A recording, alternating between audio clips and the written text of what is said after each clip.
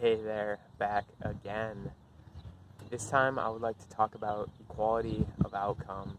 Now, I talk about this a little bit more in the main post, but there's a few things that I put out there as, let's say, cautionary remarks that I see us having to face and do something about in the near term. And equality of outcome is definitely one of those. I believe firmly in equality of opportunity. But when I come up to a game and I already know the outcome, I already know if everybody's going to get a first place trophy, then I'm not going to play. There's no incentive for me to do that. Life is a series of games. We're designed to play them. I mean, hell, think about history.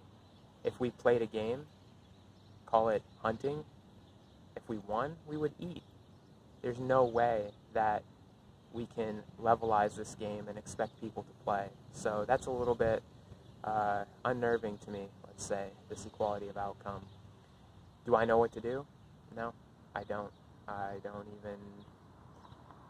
even say that I know the full scope of the issue. So how could I possibly propose a solution? Instead, I think the question is more powerful, and that is, what is this thing? Is this what we want? Is it what we actually need? Because when we're certain about things, we are so often wrong. So let's consider equality of opportunity versus equality of outcome. And I welcome you to your own conclusion.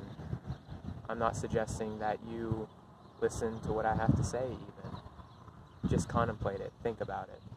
Alright? Take care, everybody. Stay safe out there. Leave a comment below.